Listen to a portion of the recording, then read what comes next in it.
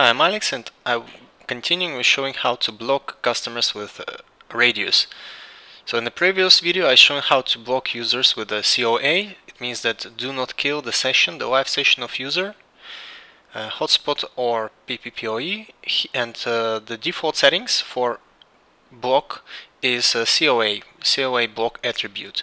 What I can do, I can change it. For example, some MikroTik versions do not work well with COA, and I can change it to simply block. So it means that it will cut the live session always, and customer will reconnect. And when he'll reconnect, he will get his IP address will be put to that address list, which is specified on the attribute, which is the blocked now. Let's go. I'm connecting the user. He got 192.168.100.200 IP address, 201, yes, and here in the customers you can check his session if he's online. Yes, this customer is online, 100.201 IP address. I put him to block, and when I save it, immediately it will kill my session and I'll have to reconnect. Okay, let's activate this customer now because he was already in the block status. And now block him again.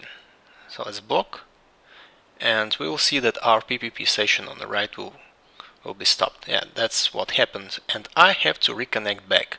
So when I go back, or if I use my router or CPE for PPPoE, it will reconnect automatically. So still I got my IP address, but the IP address is put on that block address list.